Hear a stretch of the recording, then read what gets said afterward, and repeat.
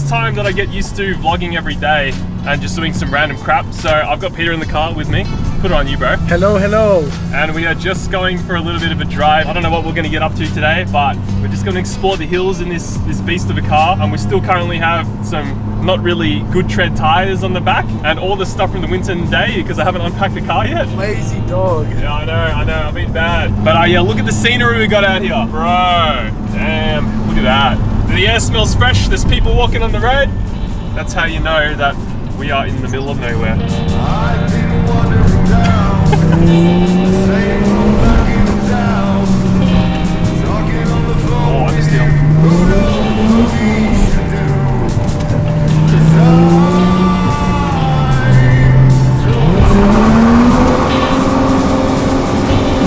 'Cause when we try to do things right, sketchy as. It's so wet. Oh, Jesus. Oh, sketch, dude. Sketchy dog.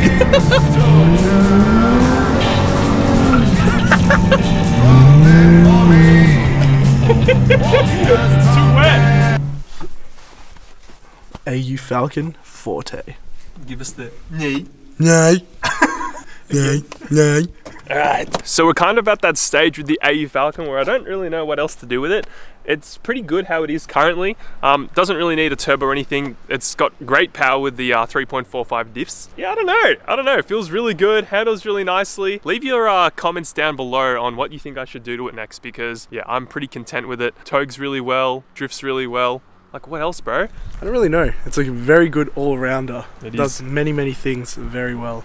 And like, I've been on holidays with this car. Like we took it to the snow, we've gone to Winton. We've gone everywhere in this thing. It's just Dude, too good. we have, man. It's actually too good. Like I don't even need to care about it because it's so cheap.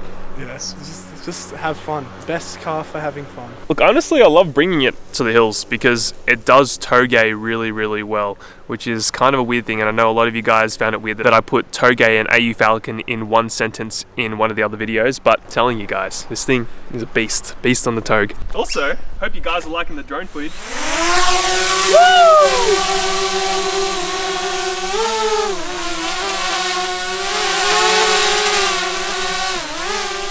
A few moments later. Bro, I'm bringing it down now. We'll bring the fucking thing down.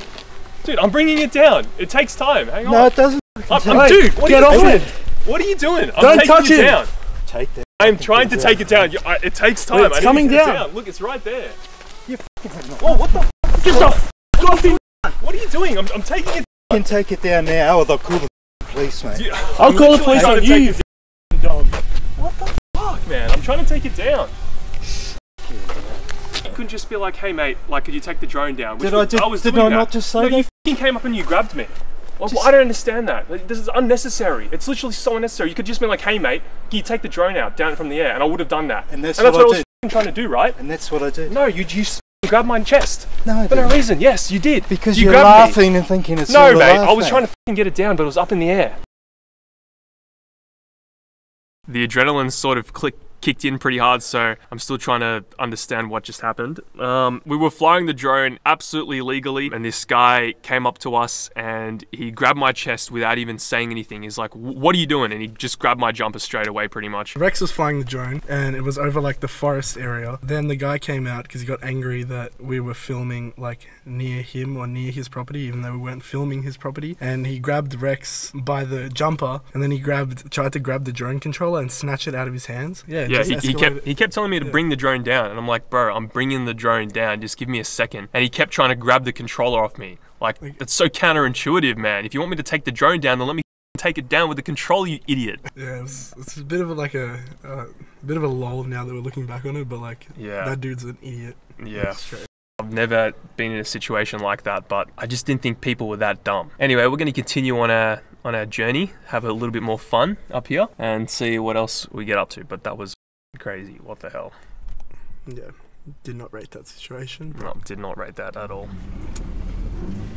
Well, we didn't get bashed, and none of the stuff got stolen, so we're chilling. Nah. Oh, Get off me, man! what do you guys think? That was. You should have told him where to go. Where's that? Should have told him to go for a long walk. To go get fucked.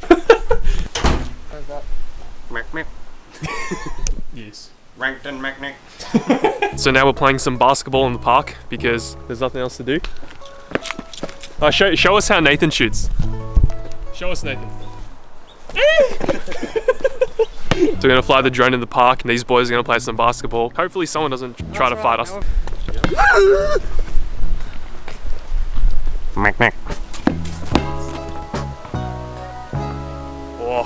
Oh. Ready the whole way.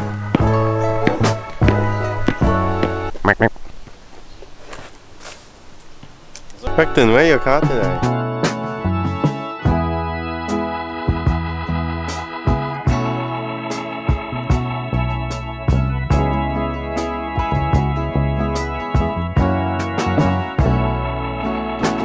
I still can't believe that happened. I just finished editing that vlog and I just still can't comprehend how someone can tell you to take a drone out of the air while trying to grab the controller out of your hands. I spent a bit of time thinking about whether I should upload a video like this, and I think there's something you can take away from it. Just be really careful of, you know, flying a drone or filming anywhere, even though you can do it legally, and we were doing it legally, we weren't flying over his house or anything. People can still get very upset. I can understand where he was coming from. He probably thought that we were filming his property or something like that, and I can understand why he was upset in that regard. You don't want people filming your stuff, like whatever, but you don't act physically. Like his response was entirely wrong. He grabbed me straight away, and that's just not the right thing to do. So just be really careful, guys, where you're filming. Things like that can happen. And if you do want to film like semi-risky stuff, which wasn't even that risky, then make sure you bring a friend. Luckily I had Peter because Peter's a big guy and, you know, the mans can protect me if need be.